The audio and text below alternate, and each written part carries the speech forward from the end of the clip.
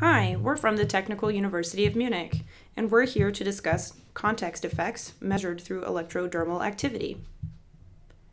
What specific context effects are we looking at? A person may feel anxious and/or stressed in a mathematical context, but not in others. For example, problem solving. We are trying to observe this through physiological means, specifically electrodermal activity using a wristband.